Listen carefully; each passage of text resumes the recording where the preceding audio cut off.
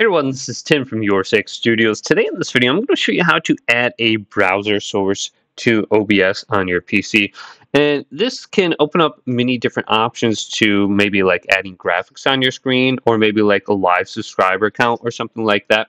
So all you have to do is go on down to your scene and then select your source and then go to browser right here and create a new one. So you can do like live subscribers count or something like that.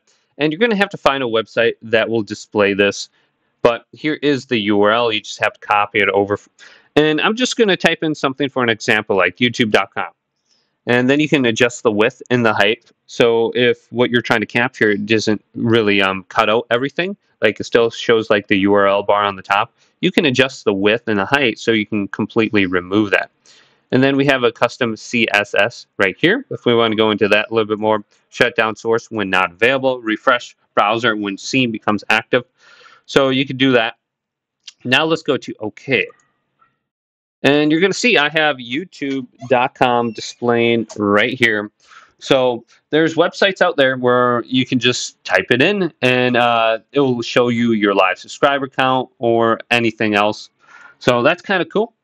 Hopefully this video did indeed help you out. If it did, leave it a big thumbs up and subscribe to my channel down below for more tech up videos coming up next on Your Six Studios.